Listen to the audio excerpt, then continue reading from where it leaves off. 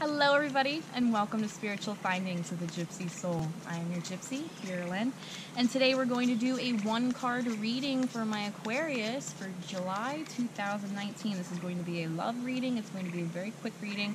I do a lot of more in-depth readings every month as well as live streams. I do offer free readings from time to time on my live stream, so if you find yourself interested, go ahead and subscribe, and more importantly, hit that notification bell because the free readings are first come, first serve, all right? They're a lot of fun. The community is a lot of fun, and it's educational too as well. All right, so for July 2019, for my lovely Aquariuses, we have the sun. So it's going to be a bright summer for you. I feel a lot of my Aquariuses might have several different dating options.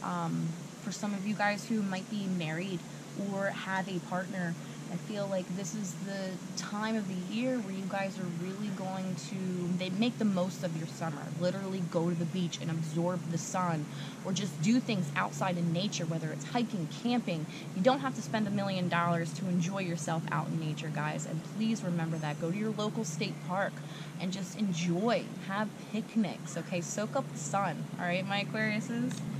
You guys are an air element, so maybe a hike up to the top of the mountain to release your negative energy and what no longer serves you, or the negative stuff about your relationship. Go up there with your partner, have a little ritual ceremony, and have yourself a picnic then. Watch the sunset.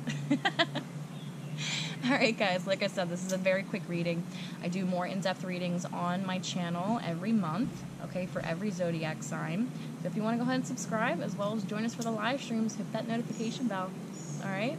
Alright guys, thanks for tuning in. This is Spiritual Findings with the Gypsy Soul. I'm your Gypsy, Lynn. You guys have a beautiful July and enjoy that sun.